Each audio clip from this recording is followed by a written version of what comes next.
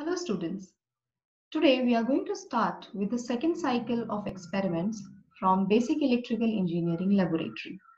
In this, the first experiment which we will be performing is the measurement of current, power and power factor of three different lamps. Those are incandescent, CFL and LED lamp.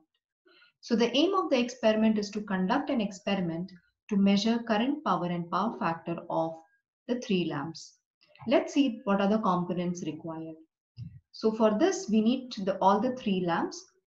Plus, we need a multifunction meter, which is going to measure the current, power and power factor and connecting wires. The circuit diagram is shown here. So the supply voltage, which what we are giving is a single phase 230 volt 50 hertz supply. So this is the representation of fuse.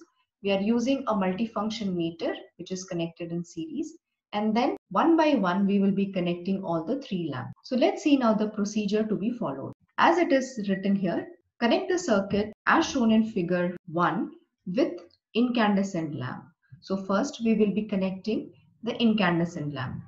Apply 230 volts 50 Hz single phase supply by closing the MCB. Next we need to note down the corresponding readings in the tabular column. After that we need to calculate the power factor by using the formula power factor is equals to the ratio of real power by apparent power.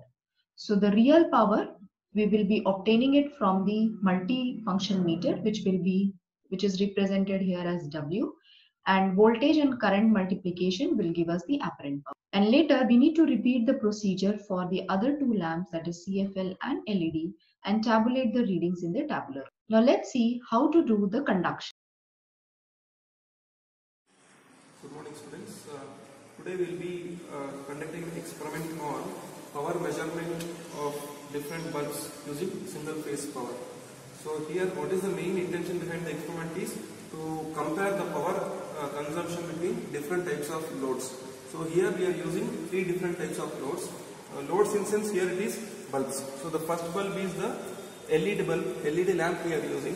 The second load we are using as the incandescent lamp, and the third one we are using as the CFL here. It is written as fluorescent, but here we are using as CFL lamp.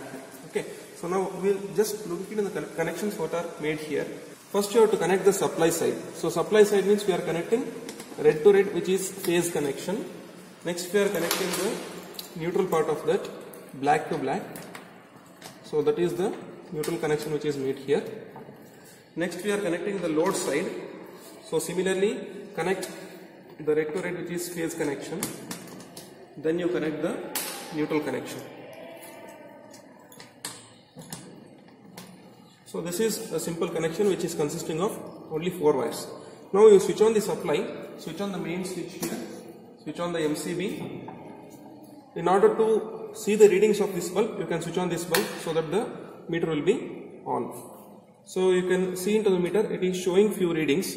We do not require all the readings here. We require only the readings which are given in the tabular column. The main readings we take here is the current, voltage, power and power factor. So we will see one by one. You can just use these two RMRs for variation of this. So you can see the first line here, it is showing line to neutral. Line to neutral tells you it is the voltage measured by the lamp. So it is reading here 246.7 volts. Here it's not given as volts, but you have to write it as volts. That is line to neutral voltage. The next line will be showing you the current consumption by the load. So the LED lamp is consuming a current of 0.07 amps. And the third line is reading the frequency taken by the lamp. So next you have to see the power consumption. The LED lamp is taking approximate power which is varying from 7.9 to 8.2. So you can write an average reading wattage as 7.9 watts or 8 watts. Next we have to note down the power factor reading here. So this bulb is showing a power factor of 0.96. It is also varying. So approximately you can write it as 0.96 is the power factor of this LED bulb. So this is the set of readings you are taking. Similarly, you can make the connections for incandescent lamp and CFL. So you can take the readings in the same procedure for voltage, current, frequency, power factor and wattmeter. Thank you. After performing the conduction, we have got the observations and that is being tabulated in the observation table. So for the incandescent lamp, the current was around 0.44 amperes, voltage is 240 volts, power was around 106.1 watts, and we have calculated also the power factor using the formula W divided by V into I, which came out to be 0.996.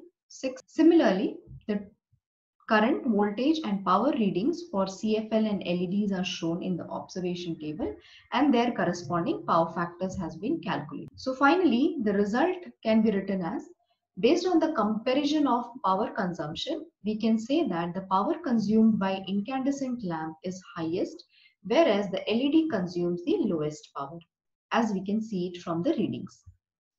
Also, based on the power factor comparison, we can say that the power factor of incandescent lamp is more than the CFL and LED lamp. That we can observe it from here. Even though the power factor of incandescent lamps are slightly higher than that of CFL and LEDs, but based on the power consumption, these both consume comparatively very less amount of power compared to incandescent lamp.